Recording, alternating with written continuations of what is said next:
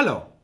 Today we would like to introduce you to the topic of adequate cuff pressure management, which is an important part of tube management altogether. HPLV cuffs are used for both tracheostomy tubes and endotracheal tubes.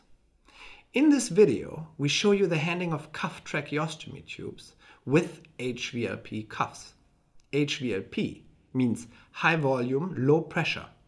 High volume, therefore a large contact surface, at low pressure.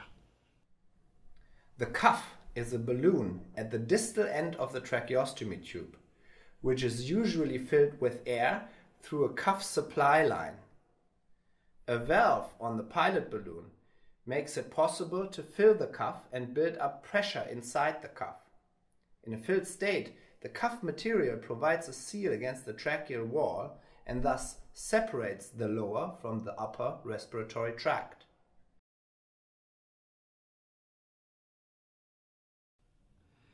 There are two main indications that require a cuff tracheostomy tube: ventilation on the one hand and aspiration prevention on the other.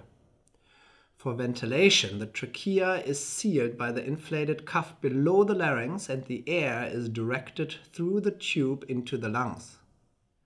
The flow of air from the lungs past the cannula into the upper airway is prevented. This maintains a certain pressure in the lungs that is required for ventilation. The so-called PEEP, among other things, ensures that the alveoli are dilated sufficiently for gas exchange. Aspiration is understood as the flow of, for instance, saliva, fluid, or food into the respiratory tract due to inadequate protective reflexes. This may happen because of disturbed swallowing function, also known as dysphagia, or an insufficiency of the coughing reflexes. As a result, secretion or other fluids find their way into the lower respiratory tract and may trigger an infection. The blocked cuff protects the lower respiratory tract. However, 100% seal is not possible due to the wrinkling effect of the cuff material. Secretions and fluids can enter the lungs within minutes. The so-called microaspiration can lead to pneumonia and thus endanger the patients. Therefore, when choosing the adequate size of the tracheostomy tube, it is important to take under consideration that the cuff has enough space to unfold.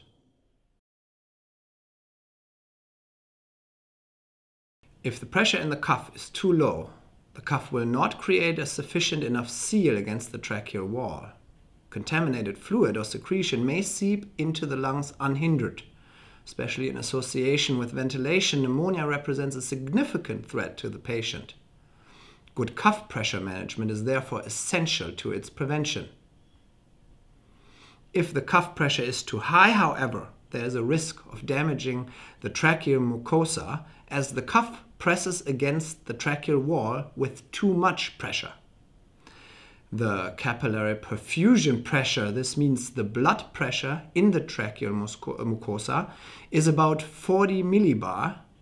The cuff pressure should be significantly lower. The consequence of high cuff pressure for any extended period of time can be, for example, irritation, swelling, stenosis, even necrosis, or even tracheomalacia, the dissolving of the cartilages. With a cuff pressure between 20 and 30 millibar, the risk of pressure damage is reduced to a minimum.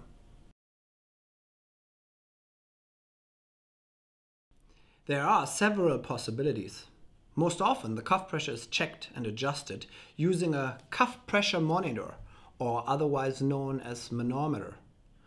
The cuff pressure measurement should be executed and documented at least once per shift, or better, every 4 hours. How the pressure changes between the measurements cannot be monitored using this method. For example, changes in air pressure can also cause fluctuations in the cuff pressure. In addition, the cuff pressure should be checked after changing the patient's position. The requirements of the in-house standards and protocols must be followed in any case. The TRACOE Smart Cuff Manager consistently monitors and regulates the cuff pressure to the recommended range between 20 and 30 millibar, setting new standards for the safety of your patient. It receives feedback from the cuff and equalizes pressure peaks, which can occur, for example, by repositioning the patient. The risk of damaging cuff pressure fluctuations and pressure peaks using the Smart Cuff Manager is greatly reduced. On our website, you will find more information and a product video for the TRACOE Smart Cuff Manager. Electronic devices for permanent cuff pressure control are also available. The cuff may also be filled with a syringe for short periods of time. However, the pressure must be readjusted with a cuff pressure monitor shortly thereafter.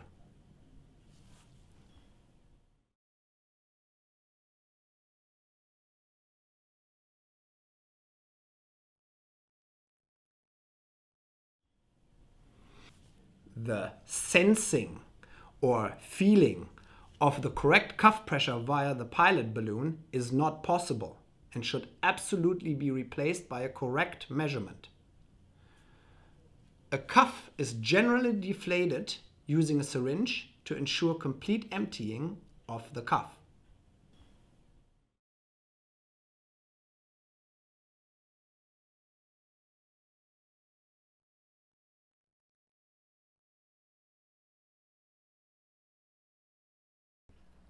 The valve of the pilot balloon on the cuff's air supply line is firmly connected to the cuff pressure monitor.